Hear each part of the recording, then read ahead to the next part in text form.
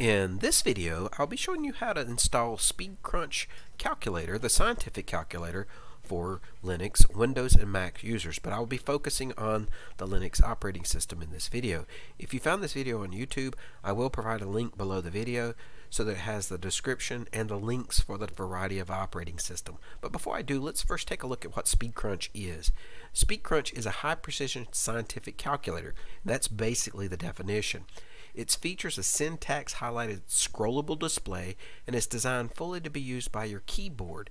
Now, if you like using your keyboard to input your data, then you can remove the buttons, or by default it has no buttons on the screen, so that you can fully use your keyboard. However, if you like using the mouse, you can enable the buttons so that you can use like a touch screen or your mouse. And it has a lot of functions and variables, has a formula book, and has the quick insertion for constants from various fields of knowledge.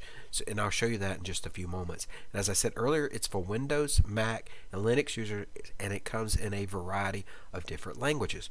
If you're a Windows user, you can click this link here, click the download button, and install it on your system. There's also a portable version for Windows users. If you're a Mac user, you can click this link here and download and install it for the Mac operating system. And if you're the Linux user, I recommend clicking here, and I'll show you in just a moment. But to start with, if you click the Flat Hub, if your system is set up to install by Flat Hubs, you can click the install button. If not, you can read the setup guide for installing it on your type of Linux system.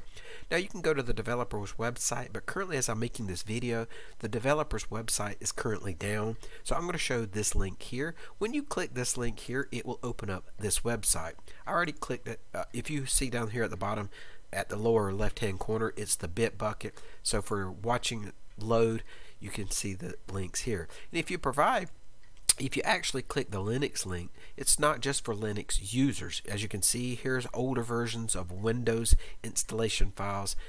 Here is the newest version of a Windows installation file. There is for the Mac, and here is for the Linux users, the Ubuntu and Debian based users.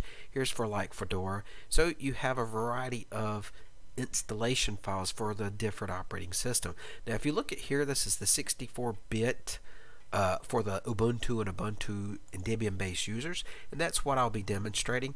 When you download, there will be the file. It's what it looks like when you download, and there's the name of it. Now I'm going to be using the GDebi package installer.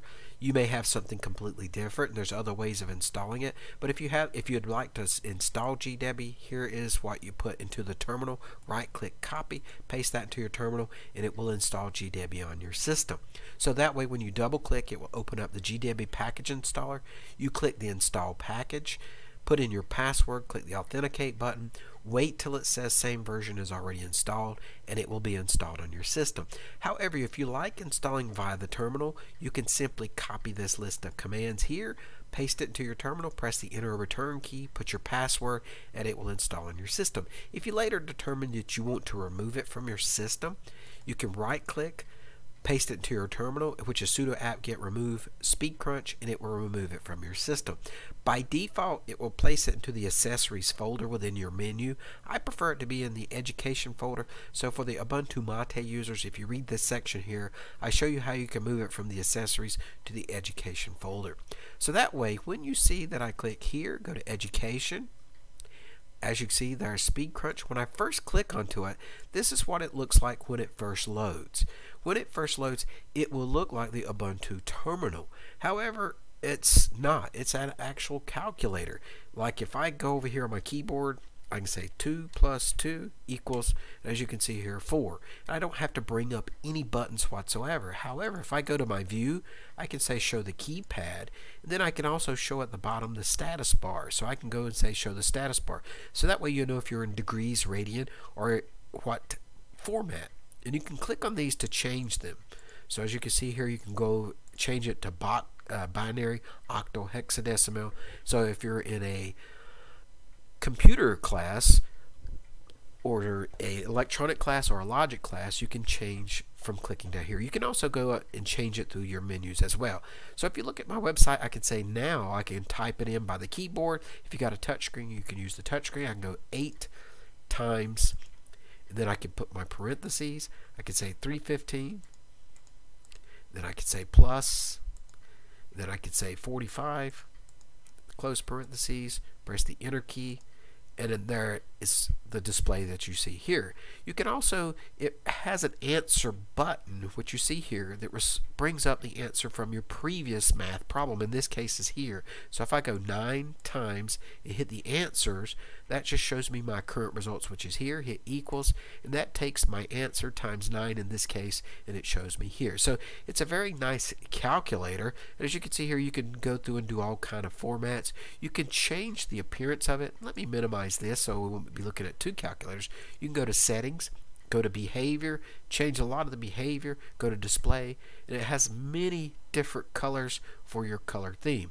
And I actually like the tomorrow night. That kind of matches my dark theme. You can go through it if you like to see the different themes on your on the system.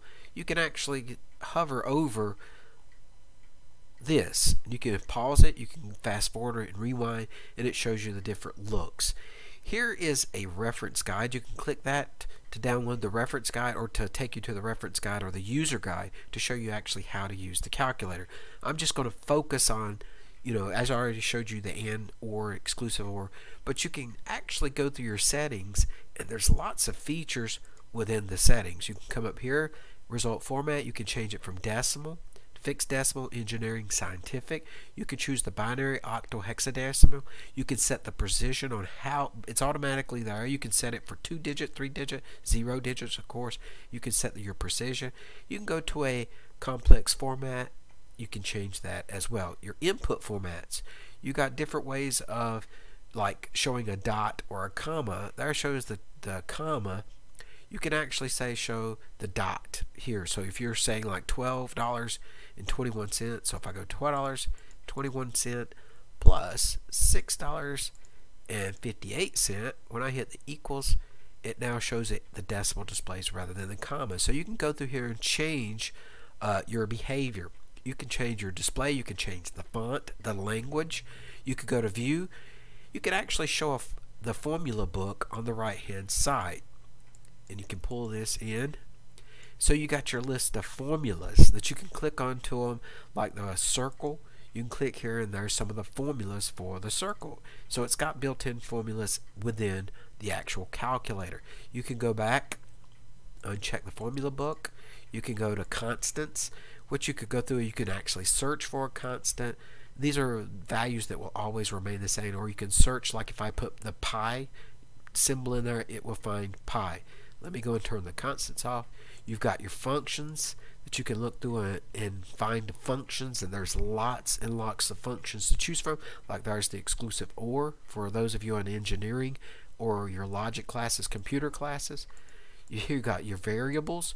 You can assign variables, and actually, let me turn this off. You can assign variables here. Like if I go to x equals, say 7, press the enter key, then I go y equals like 5 equals, then if I go x and then I can say plus, then I can say y, then I can say equals, and as you can see here, 7 plus 5 equals 12. So you can set your x variables and your y variables, or you can assign a number to a variable so that you can work it with this calculator here. So those are variables.